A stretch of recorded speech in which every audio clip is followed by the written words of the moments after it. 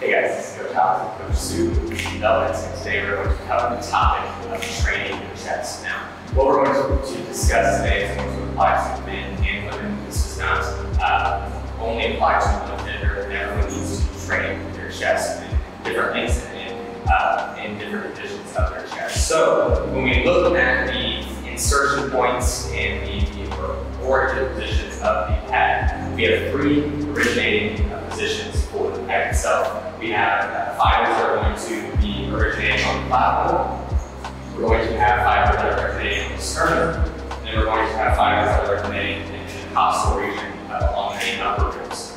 And so we want to train all those fibers in their plane, and they're all going to insert on the humerus. So with many of our movements, we speak on getting the insertion in the origin as close together as possible, finding a shortened range for all this muscle.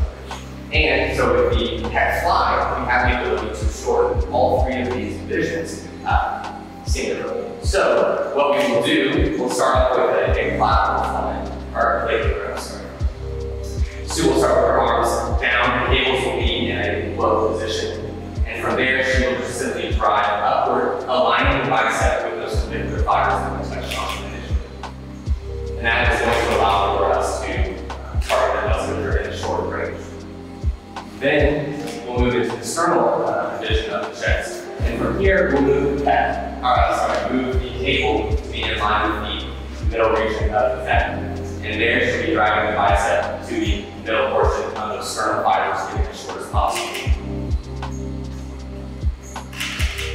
And then when we are focusing on the costal division, we're going to bring the cables up to the highest level on the cables, aligning those cables with the shoulder joint and elbows, and then driving those arms down to align with that costal region. Now, one thing you want to focus on when training the chest and training flies in general is that we're not trying to drive the hands together. We're focusing on driving the biceps together and allowing for the pad to maintain as much tension as possible. Thank you so much for watching. If you would like to work with a physique development coach one-on-one, apply at physiquedevelopment.com.